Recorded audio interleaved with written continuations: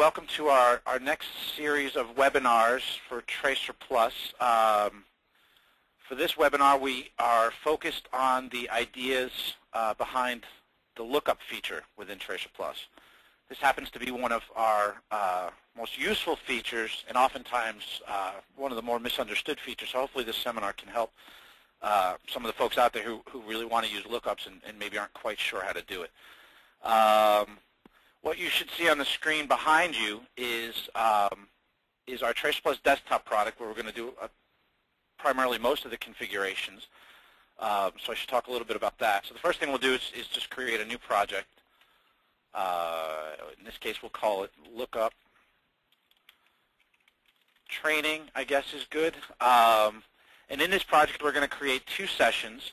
A session, I guess, could best be envisioned in a TracerPlus context as a place where data is centrally located. A lot of times, when we think of it as a data involved in a process. So when you're doing receiving in your warehouse or you're doing shipping in your warehouse, that concept of receiving would typically be set up as like a session within TracerPlus. And again, shipping would just be a separate session. For lookups, the idea of sessions is kind of important because what lookups allow you to do is share data between sessions, which prior to lookups wasn't really available within TracerPlus. So for any database guys out there, a lookup could be roughly compared to a join between tables in a database. I guess that's a pretty fair comparison. And as we go through it, some of the relationship between the two sessions will become more obvious. So for this training, I'm going to use the concept of asset tracking and auditing assets. So in that case, for this simple scenario, you may have a user who wants to go out and do a quarterly audit of assets. They're going to also potentially want to reference any asset information as they're scanning. So we're going to use two sessions, one to actually record the transaction, which is oftentimes used in the audit trail of an asset, and then the other session is really just going to be a placeholder for your asset master list, where your asset IDs are correlated to the descriptions and their locations and maybe their conditions, things along those lines. So you can see in this project, I clicked the Create Session button twice, and I created my two sessions. As I described, Session 1 we're going to set up as the asset scans or asset transactions. And what I like to do, and this is more of a personal preference, I guess, is create my sessions first as the container for my fields, and then I come back and define the fields. That's pretty much entirely up to the designer within TracerPlus, but that's the way we'll do it here.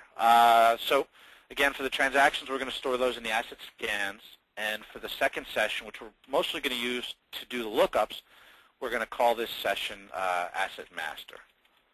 These names are really, for both sessions and fields, are really just for human readability. They're not used in the system as far as referencing or anything like that.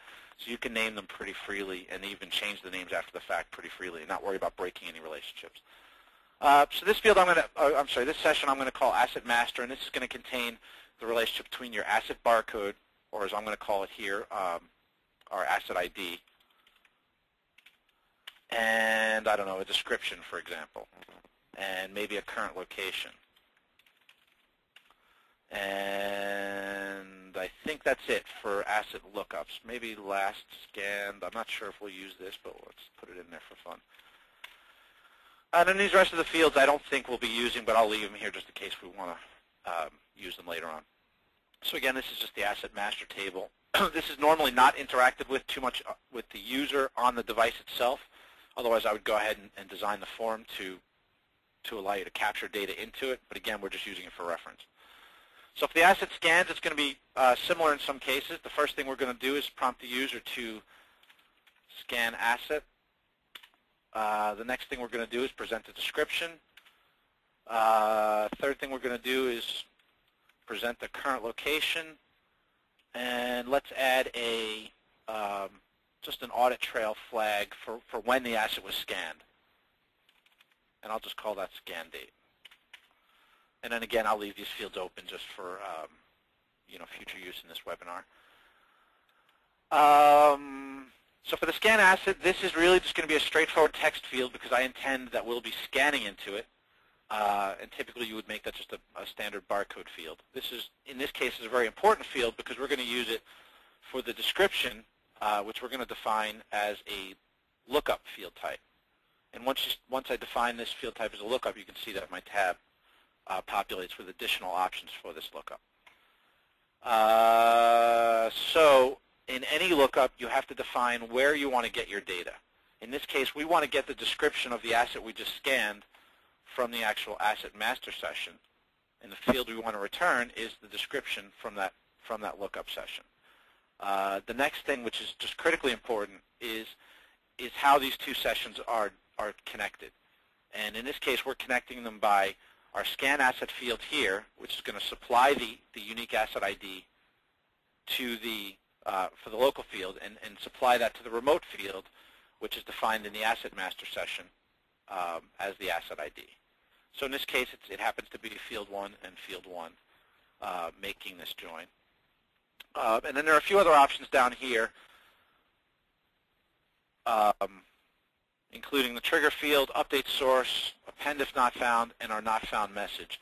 For the update source and append if not found, I'm going to circle back to those in a secondary kind of portion of this webinar. But for the moment, we just defined the relationship. The other thing we have to do is tell this lookup when do you want to perform the lookup. And for performance reasons, you don't really want to continuously be looking up, but more appropriately just when your significant data has changed. In this case, we only have one relationship, so we do want to trigger it as soon as the asset tag is scanned, and we say, okay, as soon as this tag is scanned, go ahead and do the lookup. One other thing we can set here is our not found message. So if you scan an asset that's not found, this is the string that's returned to the description. And that's just a free-form text field. You can make that whatever you want. And current location, again, is probably going to be stored in your master table. And in this case, it's something you could actually program to override if you find that it's in a different location. For this first stage of this webinar, we're just going to present it and show you how it returns it. So in that vein, it's very similar to description. We're going to grab the data from Asset Master. We're going to return the current location, and our join is, again, based on the local scan of scan asset to the remote field asset ID. And again, we're going to trigger on scan asset. And this is actually settable, but in this case, we wanted to trigger on that.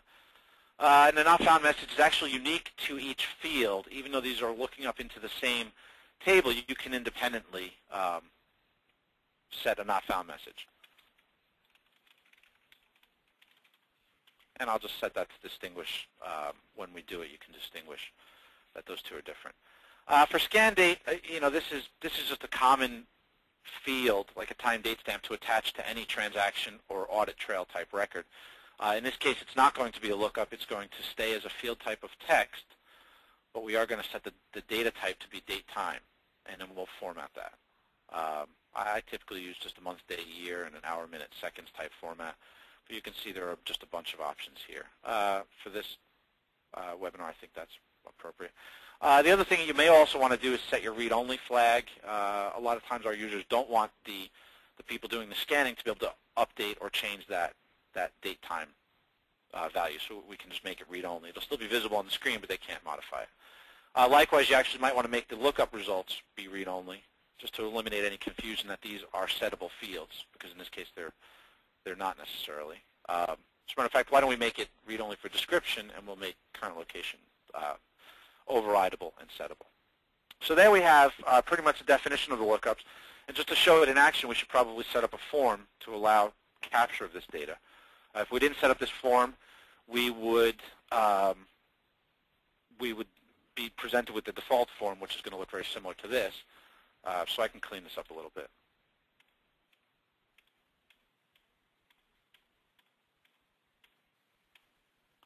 All right, I'll put the scan date at the bottom here. This won't be the prettiest thing. I'm not known for my artistic ability, but and there we have it. So the next step in this case would be to deploy to the device. And once we do that, we can go through actual scanning of data. And I can show you how that works.